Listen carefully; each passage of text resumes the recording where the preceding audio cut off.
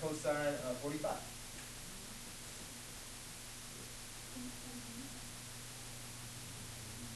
Everybody's unit terms, right?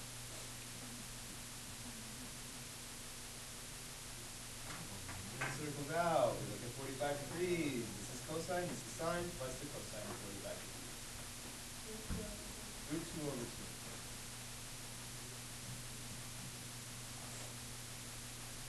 When we look around the unit circle, we can see the sines and the cosines right there, the x and the y values.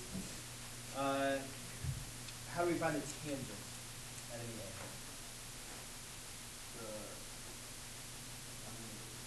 Sine over the cosine. So there's a little bit more work involved here. We need to go to 60 degrees, pi over 3 radians, it's the same thing. And find the tangent. We take the sine over the cosine. There's 60 degrees right there. So what is sine over the cosine? Very good. So if we take root 3 over 2 divided by 1/2,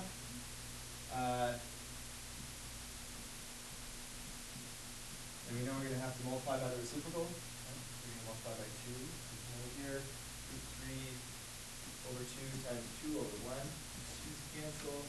Root 3. Of 60 degrees.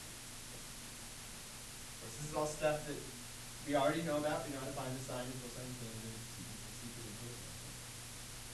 We're learning about a different kind of a function today, and I think this is a helpful way to start out. For instance, this is a sine function.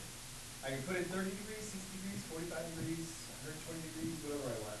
And this function will then say, okay, so 30 degrees, what's the sine of 30 degrees? It's 1/2. 1/2 is the output. That's what it tells you. That's the result, the answer. So we're going to learn about another function, the inverse of these functions. And inverse functions always do the same kind of thing, they just always go in reverse. Let's come over here and start.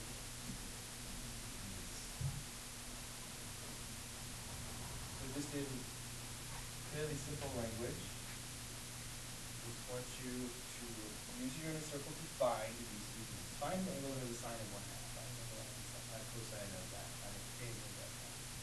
So you're going to tell me now the angles that have these things.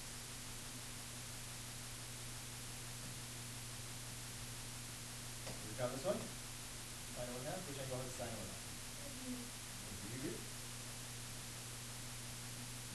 We find an angle that has a cosine of 2 over 3. 45. And one that has a tangent of root 3. 60. So when we look at it that way, like we read that sentence, exactly what we're being asked by these inverse functions. This one right here, this would be the inverse sine of 1/2.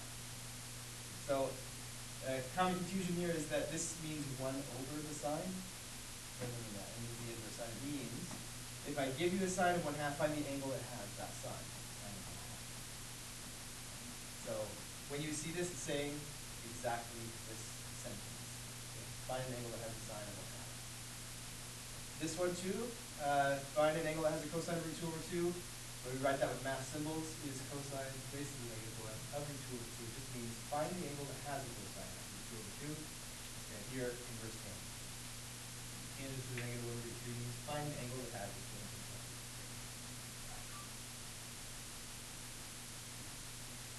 All right. So let's, I'm just going to quiz you a little bit, see if you understand what we just got over. I'm going to have you evaluate some inverse trig functions. Here. This. If you can tell me inverse sine of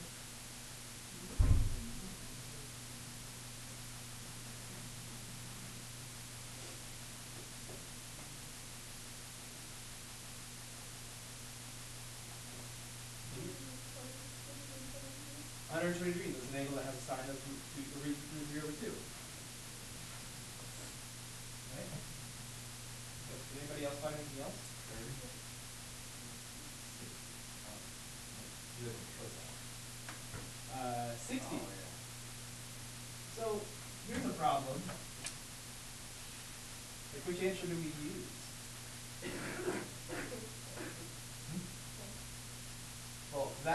going to be a problem because what we want is an inverse function. You remember this, like the very important thing about a function? It goes the other way, one output for every input. Every time you put something in, you get one thing out. Okay?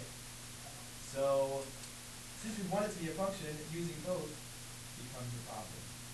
And if you think about it, there's not just two possibilities right now. Let's start right here. 60 degrees has a sine of root 2 over 2. Right? And so does 120. But also, what about 390? No, 420 degrees. Where's 420 degrees? You gotta do the here, look at a unit circle, touch it.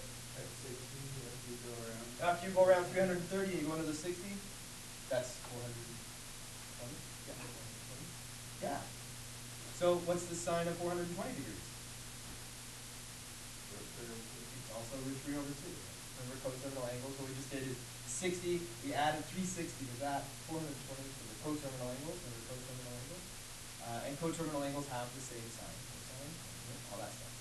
All those ratios are exactly the same. So there's another answer. And if we found coterminal angles of 420, there are another answer. How many answers does this thing have right now? Infinite number. You can find any angle that's coterminal to 60 or 120. We found an angle that has a sine of root 3 over 2. So we need to not have that happen. Okay. Any ideas on how to not have that happen? Yeah? If you use 60 because it's like the smaller one, so like 120 and have that as a sign, but it's like simplified. Okay. I like it. What do you mean by simplified? Like a fraction gets simplified or something? Well, like it's bigger. 120 is bigger? Yeah, it's like double 50. Okay. So I don't want to be confusing it all. It's not just because 60 is like happens to be one half. Yeah. Okay. So yeah, 60 is simpler, it's smaller. Right? Given the choice between 120 and 60 being my answers, 60 is nicer, we're used to it. You know, 60 degrees is in a triangle, sometimes in a right triangle. These are things we're kind of used to. Right? So given the choice between the two, yeah, we're going to choose 60. Okay? In the end, that's what happens. What your reasoning is, it's all kind of just up to you. If as long as in the end your decision is, I'm going to use 60. That's going to be my one answer, my one output. That's how I'm going to make this thing function. Okay? Does that make sense? So then, if we're going to choose 60 to be our one output, in this case,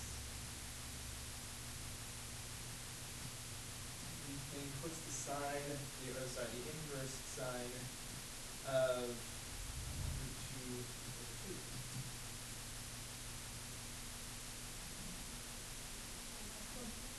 45. Is there another angle that has the sine of root 2 over 2?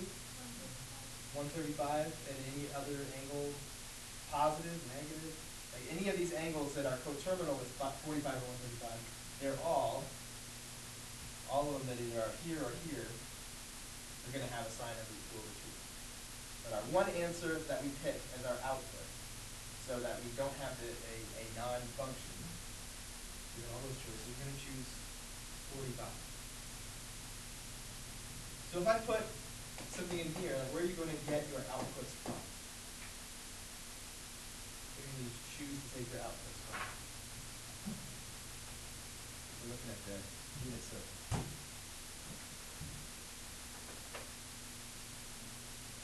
The first one.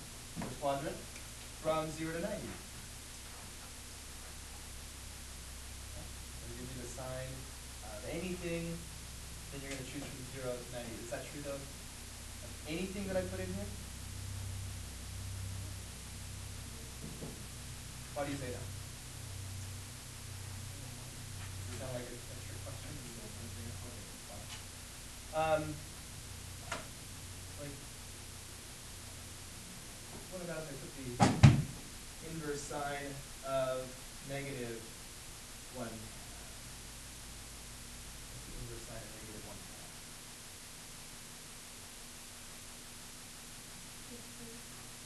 10. to 210, it has a sine of negative 1/2. Anything else?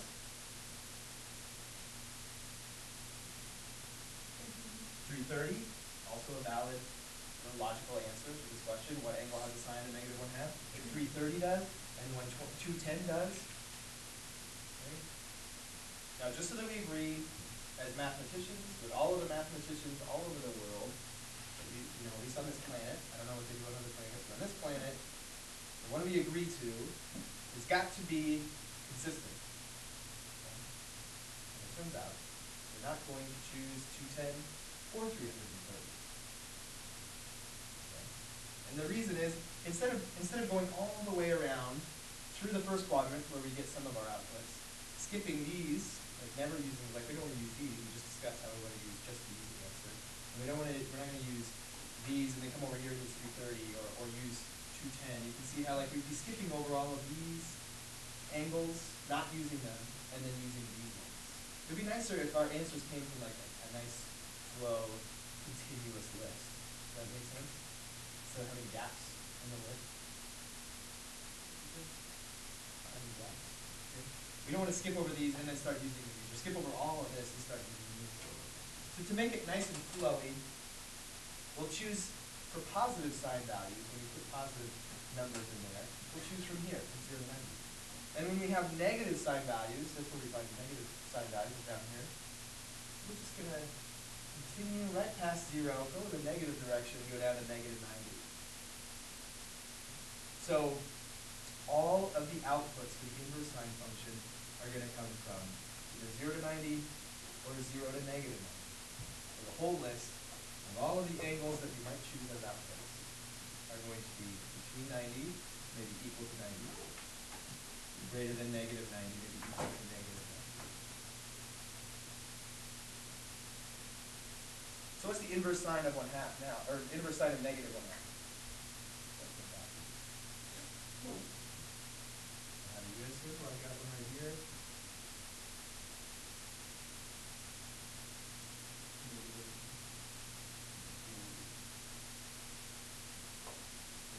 Negative 30.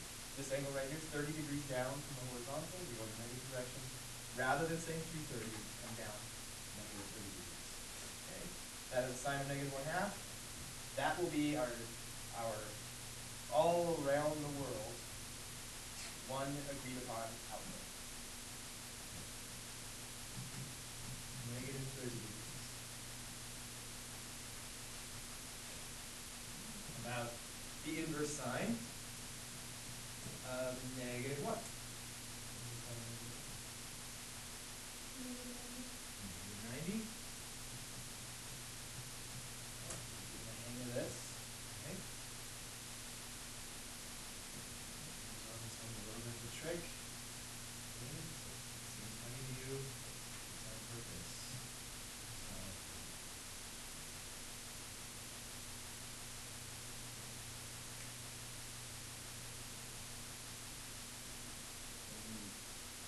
Bottom lip there, let's do that. What's missing with that? Nothing? Okay.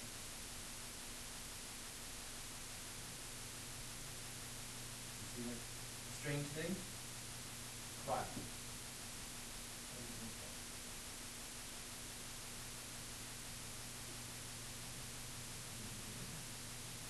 Zero, let's look at 0. So we say the angle 0.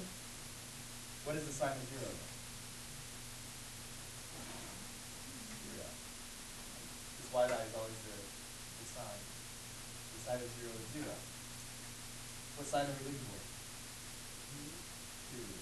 So it's not 0, because 0 doesn't have the sign of 2. That's just the sign of 0.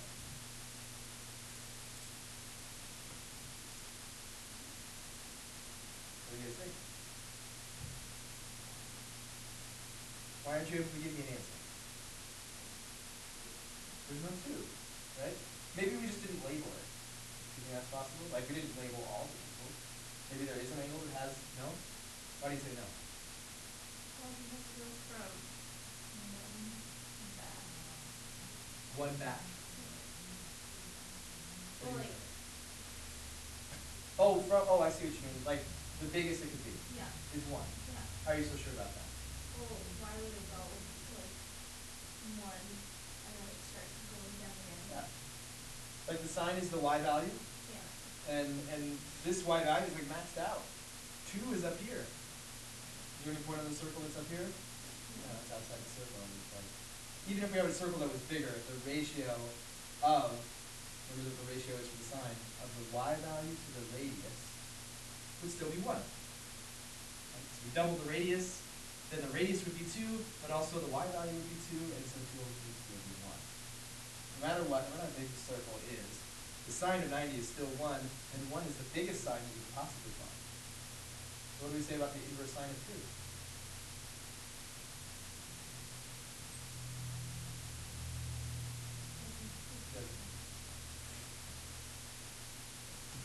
Cross it out, we say, does not exist. Or the official math word would be undefined. There's no definition for the inverse sine of 2 because the inverse sine of 2 doesn't make any sense. It's like trying to divide by 0, or trying to take the natural log of 0, or natural log of 0, or negative numbers. There's just some things that don't work. Don't make any sense. There's just no way to make this happen. Let's think of it a different way to see that like, there's just no way to get an angle out of the sine of 2. Go back to right triangles. When we look at this angle, what's the sine of this angle? How do we figure out the sine of that angle?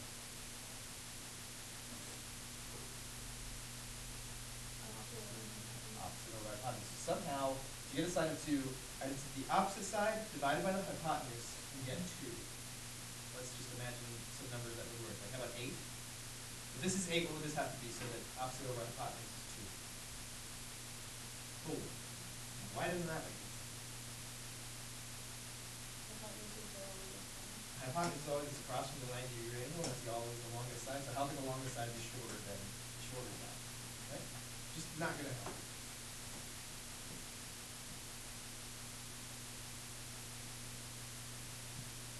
Moral of that story is sometimes when you put things into this function, nothing comes out because it doesn't make any sense.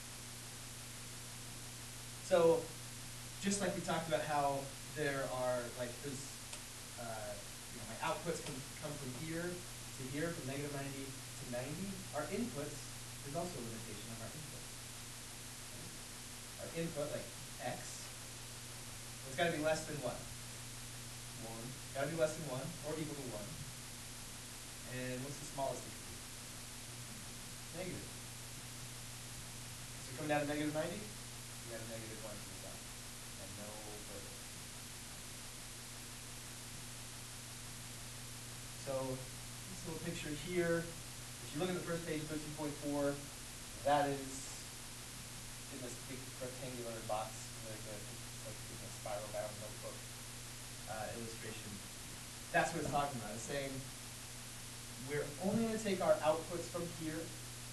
Why are we limiting ourselves? Why are we saying we'll only take our outputs from here? Because if we don't, what not?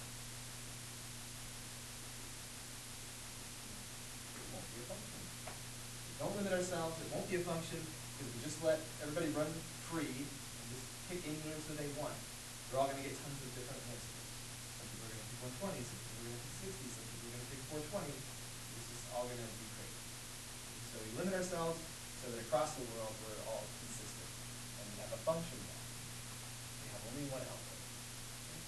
And the inputs can only go from -1 to 1 because, well, we just saw how the inverse sine of 2 makes no sense. Let's see. Would you guys prefer to see how we might use the inverse sine for something, or have an inverse cosine function? Which would you rather do first? Anybody care? Let's use the inverse sine function. See how we might use it. My simplest of examples, just set up a triangle. Triangles are all about trig functions. This is the angle that I want to know. This is 4 and so this is 7. Let's see what I know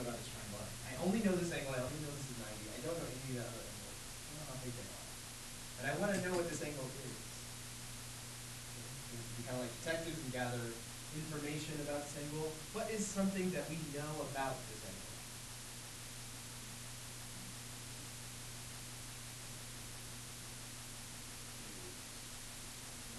Its sine. What is its sine? Its sine. Right? This angle that we're looking for, we're trying to find an angle that has a sine of 4/7. Hopefully that sounds familiar. We're trying to find an angle that has a sine of 4/7. That's just like this sentence here. Find an angle that has a sine of 1/2. Well, replace 1/2 with 4/7. And we're in business. So we're going to get the inverse sine of 4/7.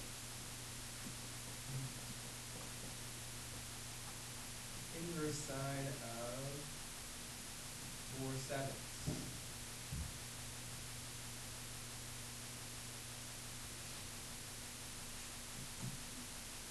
Anybody tell me what the inverse sine of 4/7 is? Definitely not off your head. Right? Have that information memorized. Should you memorize that? So how are we going to find out? Use calculator. There we go. Calculators. Y'all see inverse trig functions? If you have at least a scientific calculator, you should have that.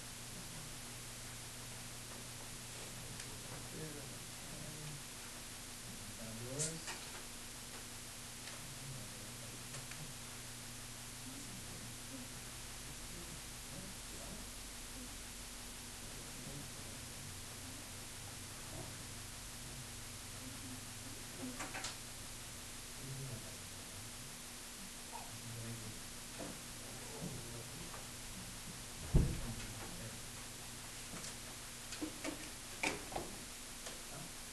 It is 0.608. Okay, you're from your head. It doesn't look like 0.608 degrees to me.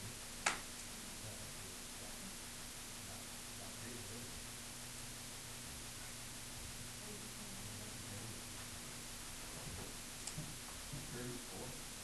30, we'll give it a decimal. 34.84. We'll go 34.85 degrees. But you might put inverse sine of 4/7 to get something like 0.6. What's going on there? That's not 0.6 degrees. It's 0.6 what? Radian. Radian. You're in radians. Make sure you know which mode you're in, because your calculator needs to know. It needs to know what your answer is going to be in radians or degrees.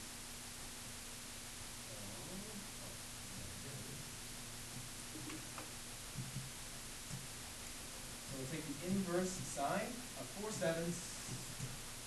4/7. I got 34.84. If I change the mode to radians, and I do that again, I get that in radians. That's 60 radians. Is that the question we got? Supposed to be that, but it doesn't really do that.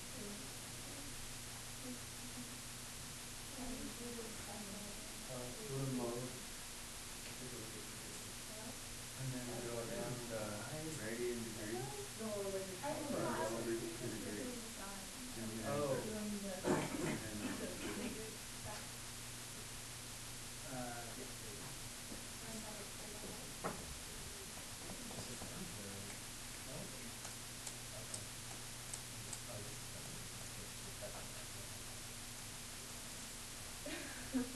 Okay.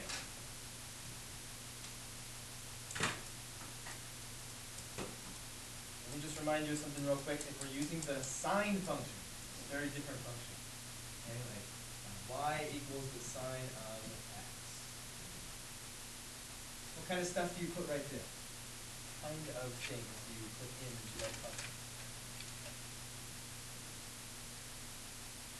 Remember a cantaloupe? What kinds of things go into the sine function? What's that?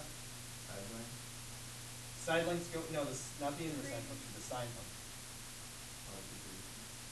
Okay, that's a little too specific. The degree of the angle. Angle. It doesn't have to be degrees, it can be radians too, right? It could be gradients, or it could be, there's all sorts of different ways to measure angles. We just use the two. We'll just put angles. Angles go in. Okay? And what comes out? Well, it's kind of hard to say. You know, like ratios of side lengths. Kind of what comes out.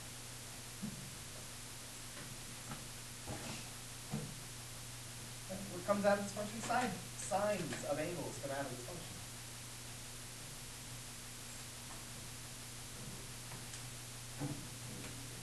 Sines of some angles come out. But if we're talking about the inverse sine, what comes out, or what goes into inverse sine function? Side lengths, ratios of side lengths, right? Yeah. Not just, you don't just put 7 in there, right? 4 over 6. So ratios of side lengths.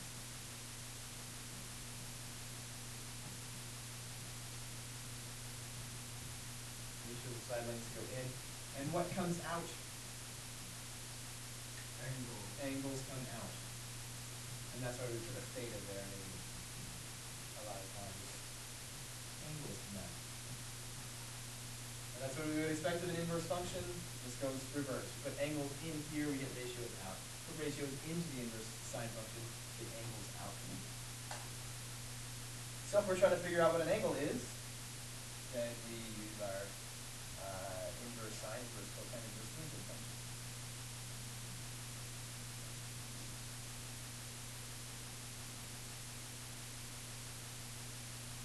Alright, let me draw you another triangle. Can I?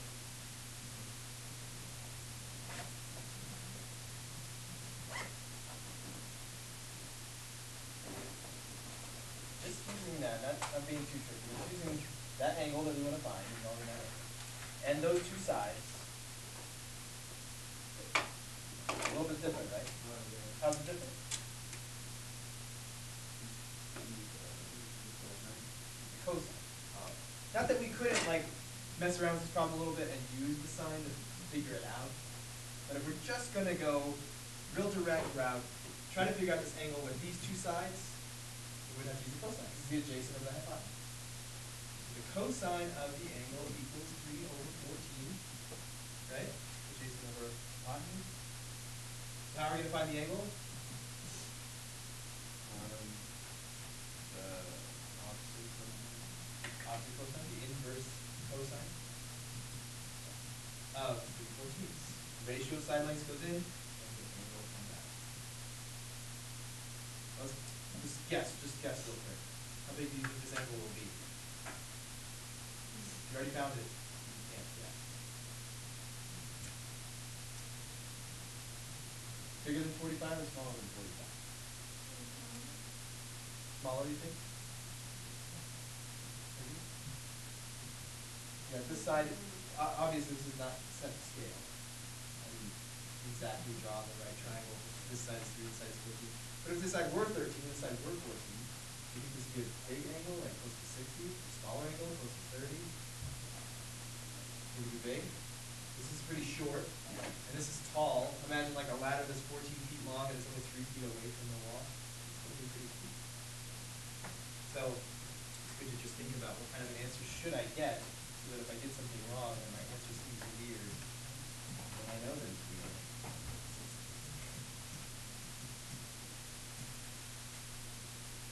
So wait, why does it say 1.25? 100 radians, switch it. Let's try again. 77.6.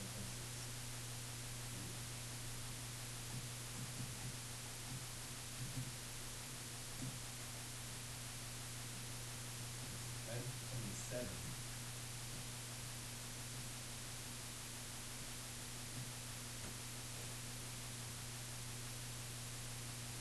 So use the cosine of that. Let's see if we can get an intuition about the inverse cosine function. The inverse cosine function theta equals the inverse cosine of x. Let's evaluate the inverse cosine. What's the inverse cosine of root 3 over 2?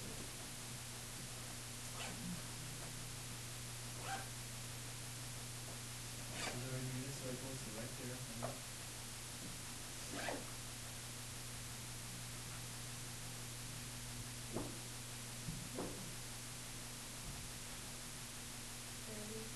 Thirty. 30 degrees. So we have 30 degrees, it has a cosine of root 3 over 2, so the inverse cosine of root 3 over 2 is 30 degrees. Are there other angles that have cosines of root 3 over 2? Yes. So which one answer will we pick? 30. We will pick 30 in the end of the story. We do pick 30. So if we take the inverse cosine of root 3 over 2, it'll be 30. The inverse cosine of 1/2. What's the inverse cosine of 1/2?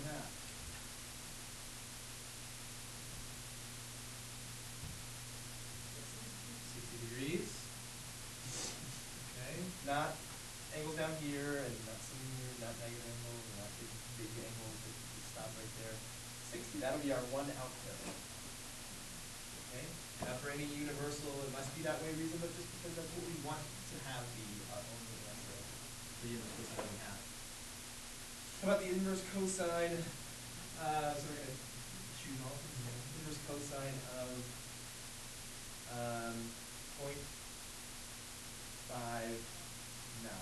Now hold on, don't press this in your calculators yet. I want you to think about it for just a second. What angle do you think you'll get? What angle will you be close to at least? Just make a guess. Close to 60, you think? Yeah. 60 will be bigger than 60 or smaller than 60? Bigger than 60? Smaller. Smaller than 60? Well, it'll be smaller than 60. So, why is it going to be smaller than 60, do you think? Because what? Bigger than 60? Smaller? 90, the cosine is 0. Oh, yeah, sorry. Yeah. That's making sense. 0 is 1. 0 is 1. Okay. It gets not like that. It's going to be smaller than 60? Yeah. Why wouldn't it be bigger than 60? It's going to be like, I mean, from what I've heard so far, it just needs to be between 0 and 90. That's true. Why is it bigger than 60 and not smaller than 60, or whichever one you said? 60 is 1/2. 60 is a cosine of 0.5. And then 45 as root 2 is Uh-huh. bigger than 1/2. Bigger than 1/2. So So somewhere between. Somewhere between 0.59 is somewhere between 1/2 and 2. Yeah, that sounds good. That's like reason to do that. So it sounds like that we should get an angle that's a little bit smaller than 60, somewhere between 45 and 60. Pretty specific. Inverse cosine of 0.59. 53.84. You're right about that.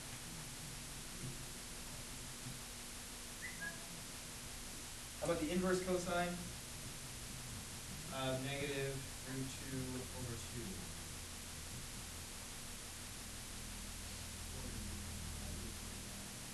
Negative 45? Let's look at negative 45. Here's negative 45.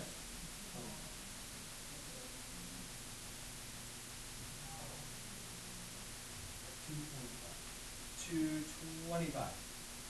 Any other angles have this cosine of negative root 2 over 2? 135. Which one do we choose? Huh? 135. Why did you choose 135? Smaller. Okay. That's nice. And it makes sense to go ahead and use those. They're right next to the other quadrants that we've already decided on. So, yeah. Sounds good. So over here, like this is where we'll find angles for the inverse cosine. What kind of cosines do we find over here? Positive. Positive cosine. And over here? Negative. Yeah. Negative numbers.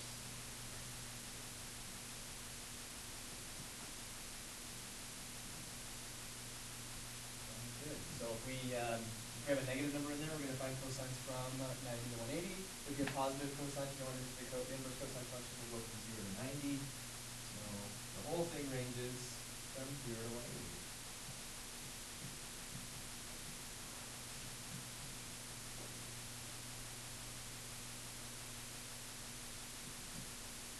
Well, what's the inverse cosine of negative 3? Undefined.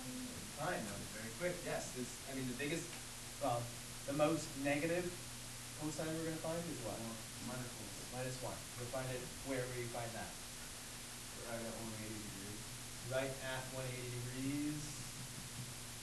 Anything that's more negative than -1, like -3 or -2 or -1.5, is a negative sign. Undefined.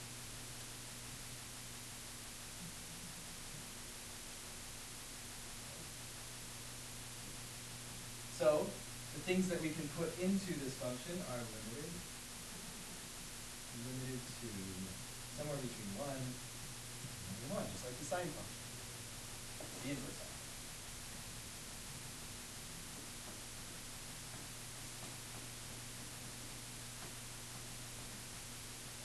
Okay. One more inverse trig function to talk about will be the inverse tangent. Inverse tangent, just like we talked about the inverse cosine and the inverse sine. Figure out where do its outputs come from, and are there any limits on what we can put into this function. Theta equals the inverse tangent of x, some number.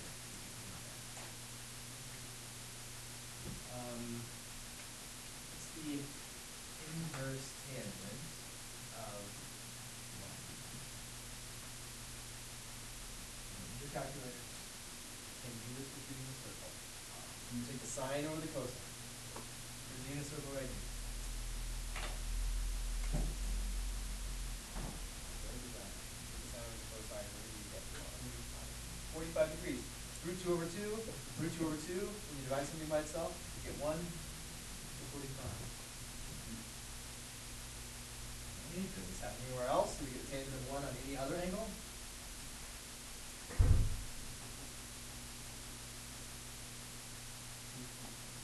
225, because when you go down to 225, both sine and cosine are negative, so we take a negative divided by negative equals, so you get a positive. So which do we choose, 45 or 225? We like 45. We like that first quadrant. It has really familiar angles.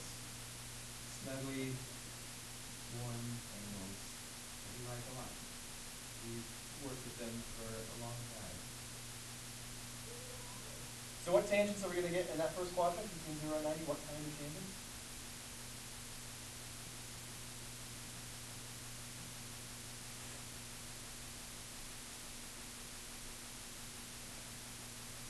Yes, the inverse tangent of positive numbers will come from there. That's where we find those angles. Well, where are we going to get negative tangents?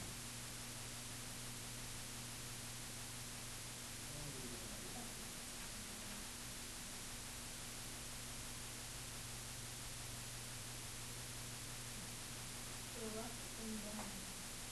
Left and down. What do you mean by that? The left, Yes. where there's negative, Yeah. section, Yeah. and then down from the positive. Oh, so here and here. So you just, well, we got it like a choice. Will we take our answers for negative tangents here or from here? This one? Okay, they're smaller. If we were to take the, see, if we do go down here though, we could go from -90 to 90 like we did the inverse sine. So that one? Yeah, This one? Okay. That's the one that all the other mathematicians chose as well. So we're good on that. Okay. But just for conversation's sake, could we also choose that one? Turns out that's a bad choice. Like it's an inconvenient choice. Let's talk about why. What's the inverse tangent of 0? If we choose this range from 0 to 180, what's the inverse tangent of 0? Take sine over the cosine and we get 0. 0 and 90? Well, let's make sure. Take 0 over 1, that's 0, right? Sine over cosine. That's 0 divided by 1, what's that? 0. That's okay to do. If we go to 90, sine divided by cosine is 1 over 0. Undefined again. So 90 doesn't even have it. So that's it? It's 0? Yeah. What's that? 180 also has a tangent of 0. So If we choose from 0 to 180, we get this double outputs when we do tangent 0, inverse tangent 0. Also, we just highlighted another problem. Like, we'll never get 90. Why would we include 90 in our outputs if 90 could never be an output? Because we just talked about how 90 doesn't have a tangent. Because the tangent of 90 is undefined. So we have a couple of problems where the inverse tangent of 0 could be 0 or 180, so we have this double output problem. And then right in the middle of all of our outputs, we have this guy that doesn't even count. It couldn't possibly be an output. So they seem like equal choices. This quadrant and this quadrant, or this quadrant and this quadrant. These turn out to be the right choice.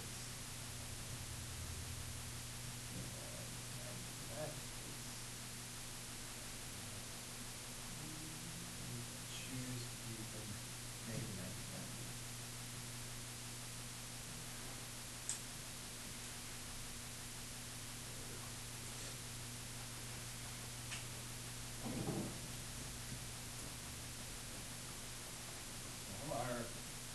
Our outputs, our list of outputs are going to come from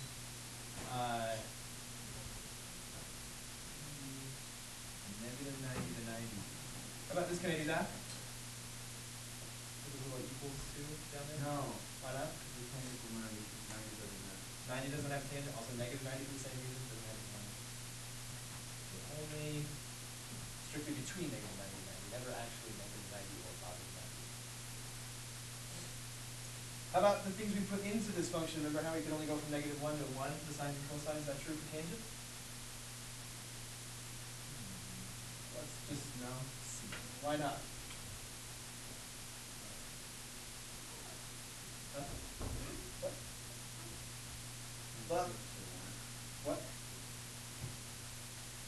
You could put in something bigger than 1 into the inverse tangent function? Yes. Why do you say that?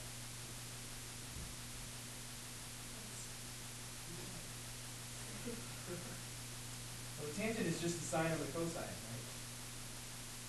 Or to make it easier on ourselves, let's think of the tangent as the opposite over adjacent. Let's look at a triangle and see if the tangent of some angle at a triangle could be made to be bigger than 1. Here's theta. First of all, let's make it be 1. Opposite over adjacent turns out to be 1. That'd be like if this were 5, then what would this side be? 5, right? Opposite over adjacent turns out to be 1. 5 divided by 5 is 1. So that was 5, but this was 4. Is there anything wrong with that? Does that violate anything we know about right triangles? No. No? You just got a 90-degree angle there, fine. Side 5, side 4, that's fine. That angle just will be whatever it is. So that tangent is bigger than 1. It's 5 over 4. How big can we get this ratio to be? It's too big. How big? Think it's infinite? Okay. Could you label these sides so we get a tangent of 10?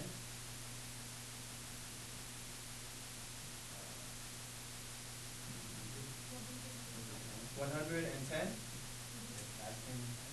We can have a tangent of 100? How can we do that?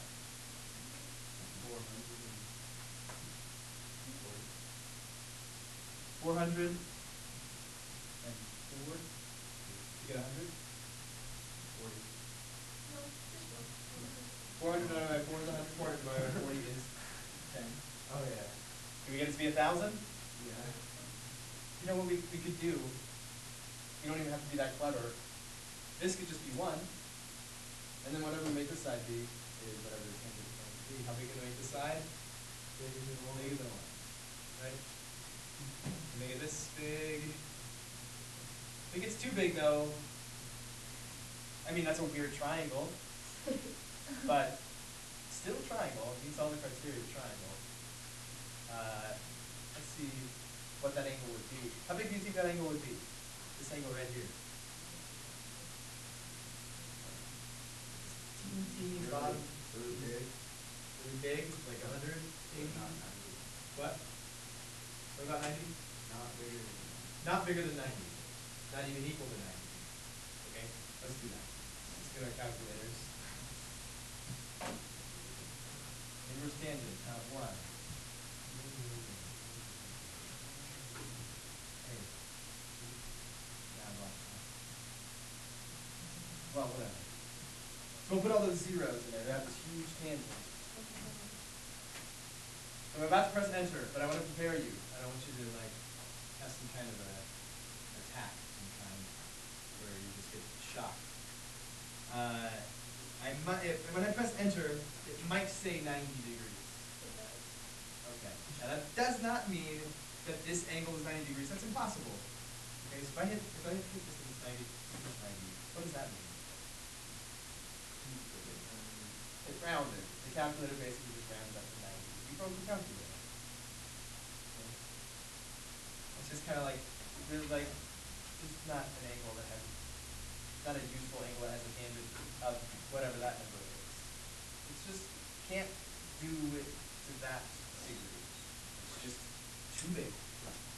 Some numbers are too big or too small for the calculator to deal with. And there's an example of one. So, is there some limit on the x values that we can plug to the tangent? Yes? No? Is there any x value too big? Is there any x value that is too small, like too far in the negative direction? No.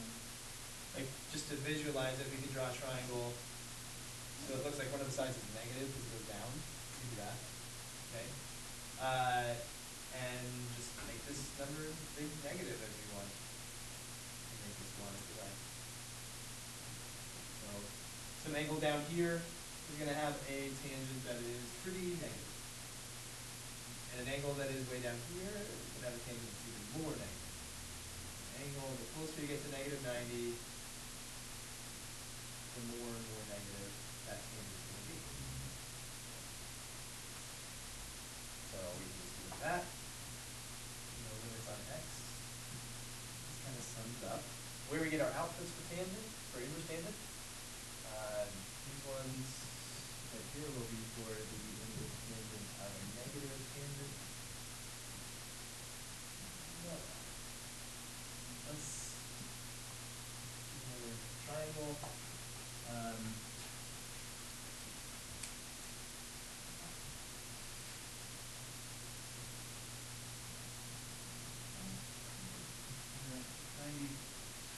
How are we going to find that angle? What do we know about that angle?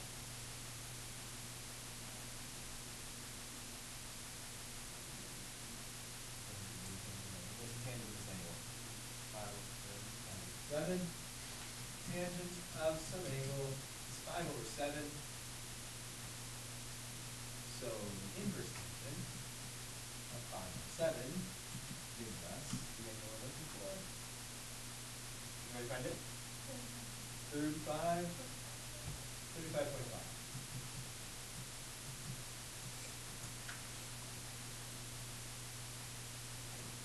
By using the inverse sine, inverse cosine, inverse tangent, we can, well, at the very least we can solve some triangles. We can find the angles inside of triangles, right triangles.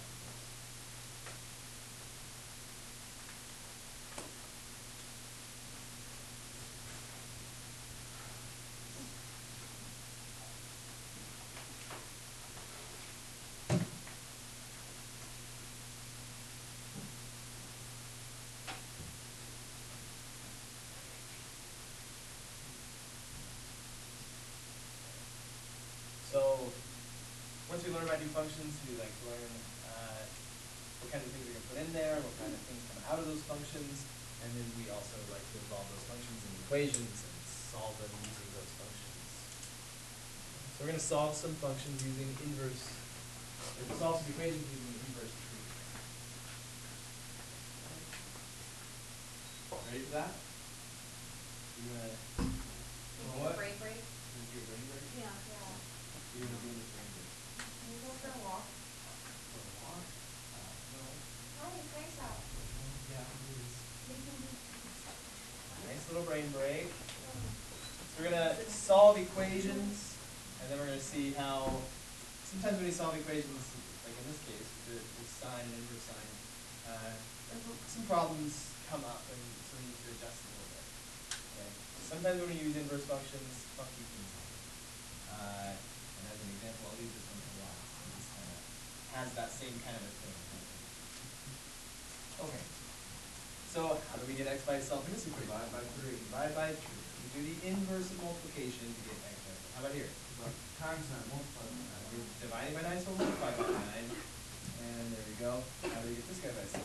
Square root. Okay, so this is an example where something kind of funny happens. What's the square root of 14? Let's change it to 16. What's the square root of 16? 4. 4. But then we remember that we're looking for some number, x, that you squared, multiplied by itself, and got 16. Right? Is 4 the only number that can do that? Negative. But we don't know which one it is, right? So it could be positive or negative. So that's an example of sometimes when we use those inverse functions, some funny things can happen. Okay? Does that make sense? Just something similar happens with inverse sine. But the same kind of an idea. We do the inverse of multiplication, inverse of division, inverse of squaring, inverse of sine is?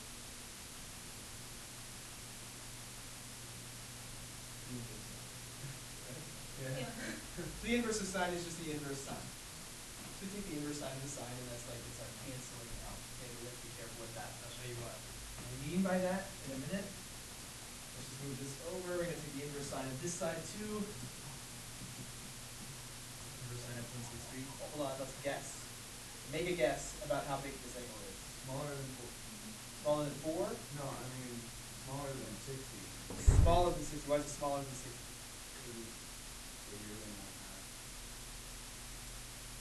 Bigger than 1/2. We're talking about the sine here. So this is 1/2. It's bigger than 1/2, so it should be bigger than 30. Oh, sine. Oh. Bigger than 30. Should it be bigger than 45? Why not? Just kind of an educated guess. How big is the square root of 2 over 2? If you take the square root of 2 and divide it by 2, how big a number do you get? Not very big.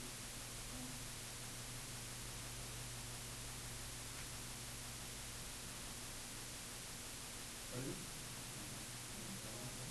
Square root of 2 divided by 2. 0.7. 0.71. Yeah. So 0.71, that's bigger than 0.63. So should it be bigger than 45 or not bigger than 45? No. Not bigger, because this one has a 0.75. Right, this one does. And this one has a 0.5. Somewhere between there is 0.63. And since that's the vertical, we expect that angle to be somewhere between 30 and 45. Okay.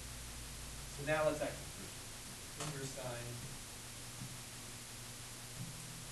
0.63 39.05. All right. 39.05. Except, just similar to this one, when we're looking for a number that can multiply by itself and make positive 16.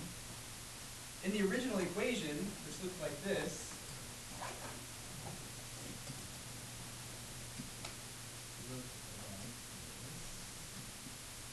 the sine of some angle is 0.63. Well, it's just looking for an angle that has a sine of 0.63, right? How many angles are there that have a sine of 0.63?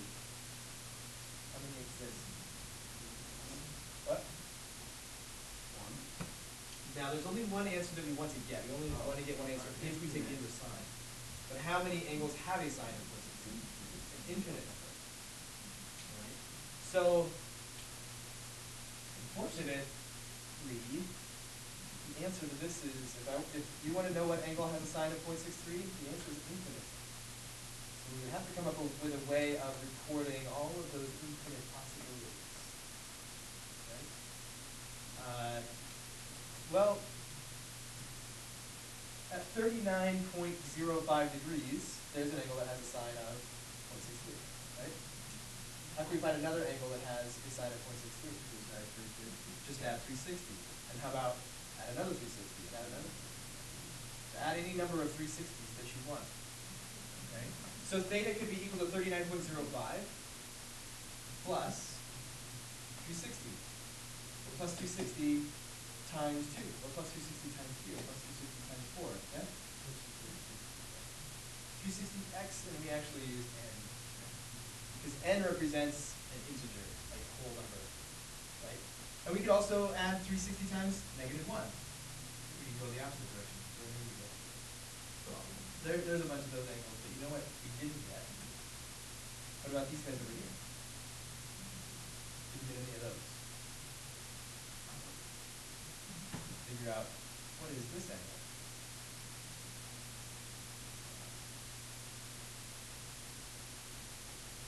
How are we going to find it? Is more important.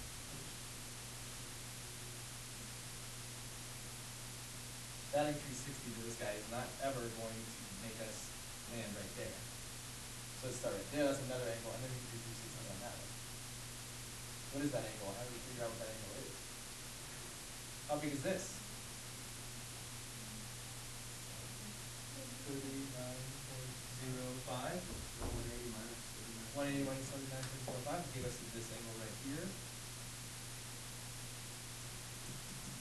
What's that angle turn out to be? 140.15. Plus 360 times any number, any whole number, integer that you want to pick.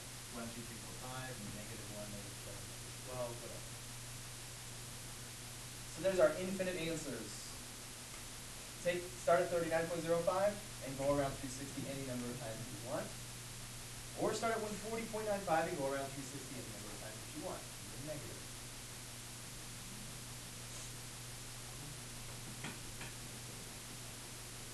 Or they may want, and this may start out by saying, find an angle that has a sine of 0.63, and that angle is between, let's say that angle is between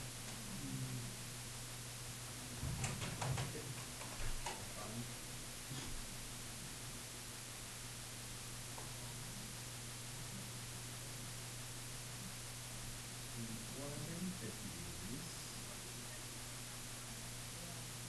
Might be as big as 540 degrees.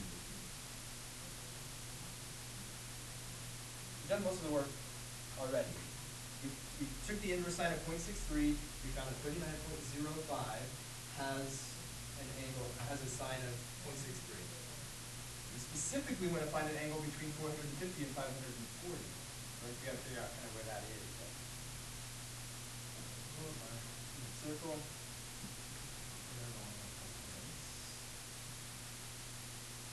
So 39.05. So where is this range angle? Where is 450 to 540?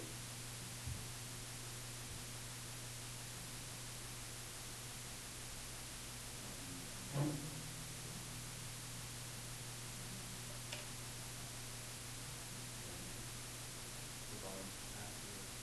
Here? This entire half of the circle? Or down half. Disagree? Where's 450? 450 is in the same place as what angle? 90. Yeah, if you add 360 to 90, you get 540. Right? Or 450. And where's 540? 180? So somewhere in between here, not between 90 and 180, but between 450 and 540. How we can find that angle between 450 and 540?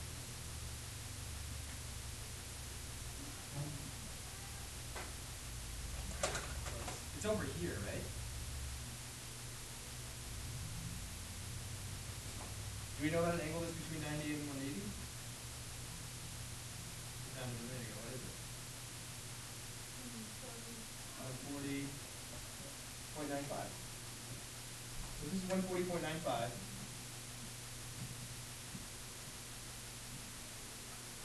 How are you going to find an angle? It's not 140.95, but between 450 and 540. It's going to have to be in the same place, right? That's sine of 63. It's going to have to be, it's going to land right there. Ideas? Could you add 360 to it? 360, then we will come back around and we'll be in the same place, and so we'll have the same, that angle right there, that big old angle, all those degrees, will have the same sign, cosine. Coterminal angles have all the same stuff. So if you add 360, what angle is that? Is that between 450 and 540? It is, so we found it. So let's see. We'll take this guy. Put that guy first. 140 plus 140.95 plus 360. What was that again?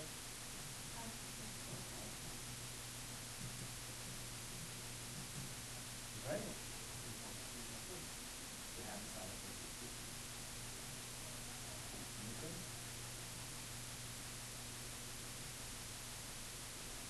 So most of your problems are going to be even simpler than that one. Most of them will just be like, well, not between 450 and 540. How about between 90 and 180? So our answer in that, what would be our answer in that case, between 90 and 180? 44.95, and then we'll have to sign it between 90 and 180. Yeah.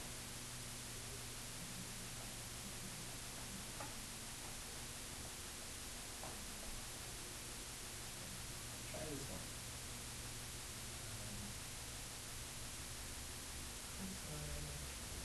of a equals to negative 2 sine angle between 90 and 2 sine.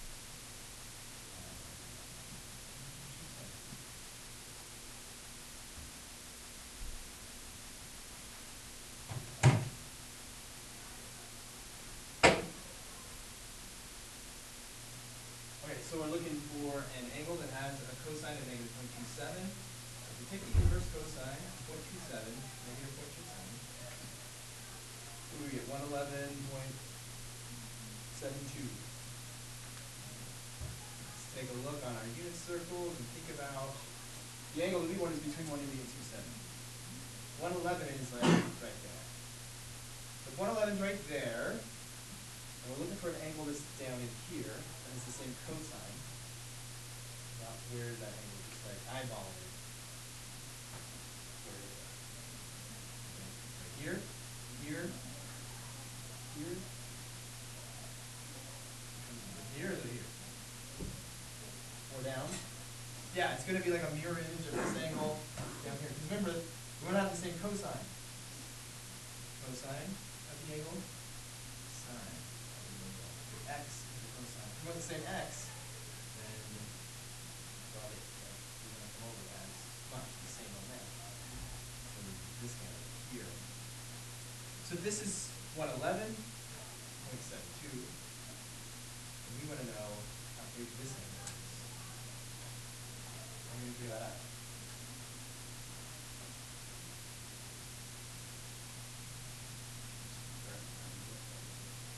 Subtract 90 from this. Yeah. Okay, what will that tell us? How big is that angle up there? This one? That's one you mean? Yeah. That's true. If we take 111.72 minus 90, it'll give us that little guy. What are you going to do with that little guy? This one? Yeah. Okay, what would you do with that information? What? Now how are you going to figure out this angle right here? Oh. So you know how big this is now. I'll subtract that from 270. Okay, that'll work. Other ideas?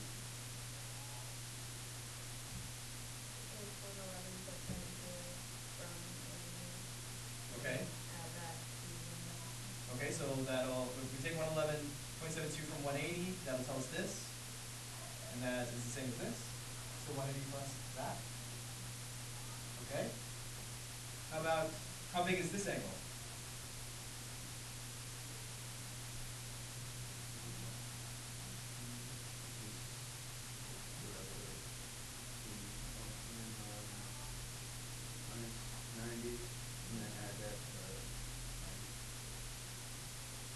Well, if you subtract 90, you add 90, then isn't this just 111.72? Oh yeah. That's how big it is. So what if I start at 360 and then subtract 111.72? That'll do it. Whatever. As long as you're paying close attention, like Dakota's thinking works, right? If you did the same thing, it would have told you how big that angle is. Or find out common sense. I think your common sense is better than some formulaic, prescribed, step-by-step approach that you're trying to memorize. Okay. So the last thing is just a toe dip into 13.5, and that would be when we cross over to the world of not right triangles. How do we solve those triangles? How do we figure out how long those sides and how big those angles are? So, for example, 39, 47 degrees. Let's say I tell you this is. You tell me what you think. How would you figure out all this stuff? I want you to figure out all this stuff about the triangle. So you have 3 things to find out.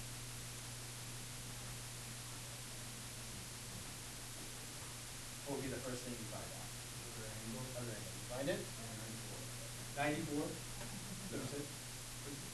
Yeah. 94. Okay. Just trusting you. I didn't do the math. Just making this up. 94 degrees. Now.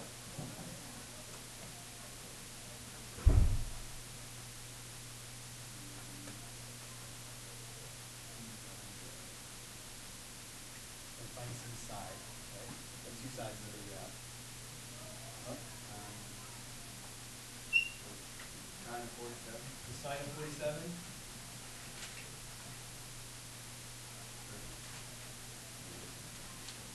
Cosine. Cosine of 47? Yeah. Okay. Cosine of 47. Is what? 14 over what? Okay. Which one's x? Bottom one? Well, isn't this the opposite side? Yeah. Is the sine opposite? Huh? Is the sine the opposite of what I thought? Oh, it's sine, yeah. So, okay. The sine of 47, you're saying that's 14 over x, opposite over hypotenuse? Yeah. Okay, no. Anybody know why not? I mean, it's an F. Yes, it's only the right triangle. This is something you have to remember. It's not a right triangle, right? It doesn't have an 90-degree angle in it. So now all that stuff's out the window for right triangles. Opposite over hypotenuse, adjacent over opposite, like all those ratios don't work anymore for non-right triangles. Also, what else doesn't work anymore? Pythagorean theorem is for right triangles. So you don't do that. So even if this works, which means if you found x, then you couldn't use the Pythagorean theorem to find the third side. Here's how we do it.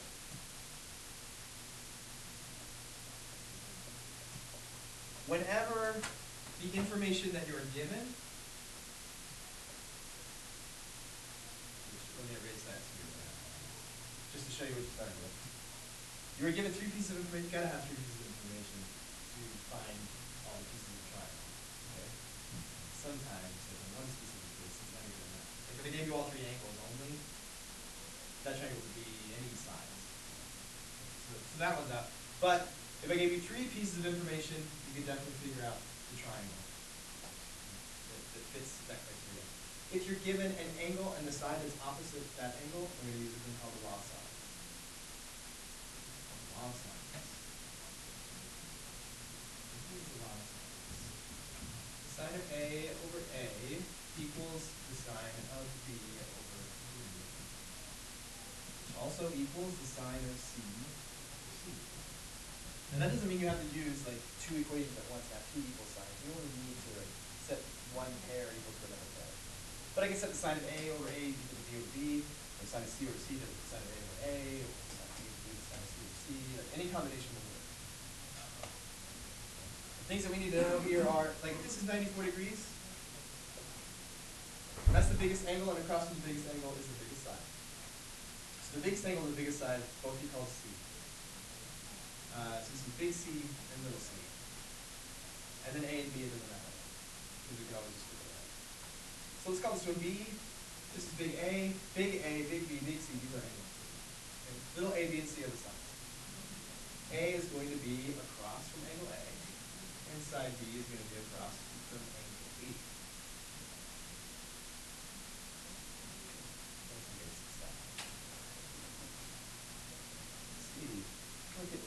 know angle B and side B.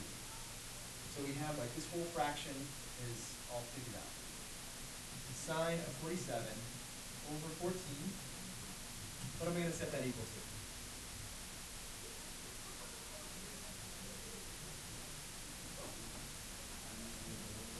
What's that? Sine A. Sine of A, because we know what A is. Sine of 39 over the sine of A, and now A is the only variable, we solve for A. A is in the denominator, how can we get it out of the denominator?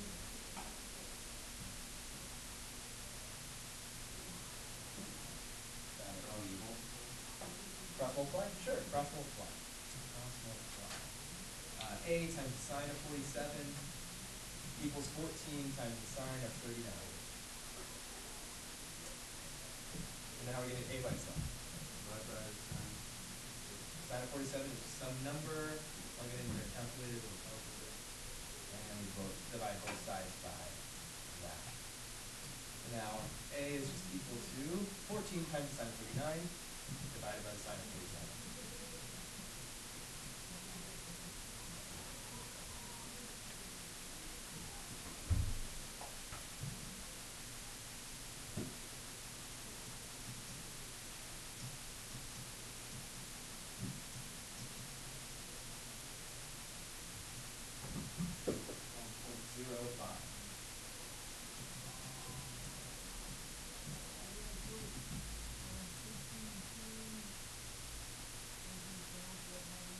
Almost got it. Got one side left. How are we going to figure out that third side?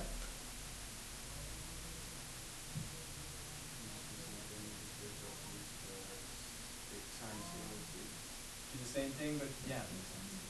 So now we don't use the Pythagorean theorem, right? We'll fall into that trap. And we probably want to use sine of B and B again. We can do A and A, except for this A is rounded to 0.05. It's not exactly 12.05. This is exactly 14, so this uses exact values. If we set it up like we did before, we're going to wind up with C in the denominator. You know, the thing about fractions being equal to each other is if you take the reciprocals, it'll also be equal. That way we don't have to C in the denominator. We can use C over the sine of 94 equals 14 over the sine of 47. Multiply by the sine of 94 on both sides, and that's it.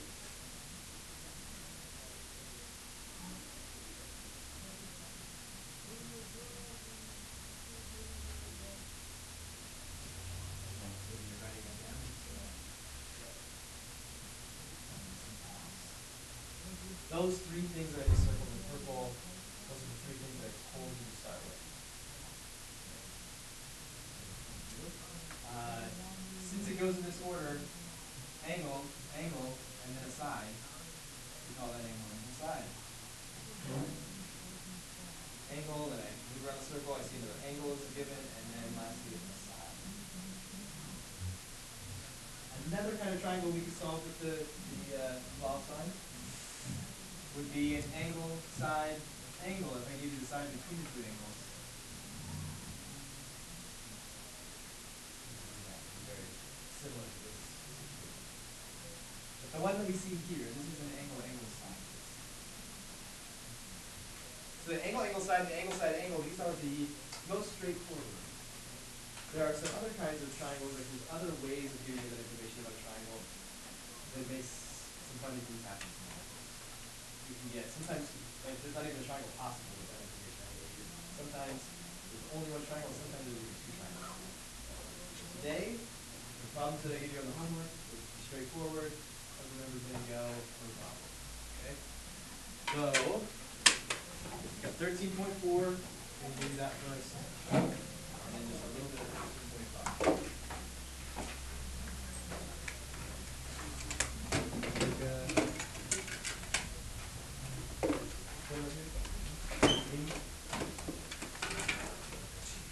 And 13.5, you just have on the front page, just do the left side of the front page. One more. Here, this is for everybody over there.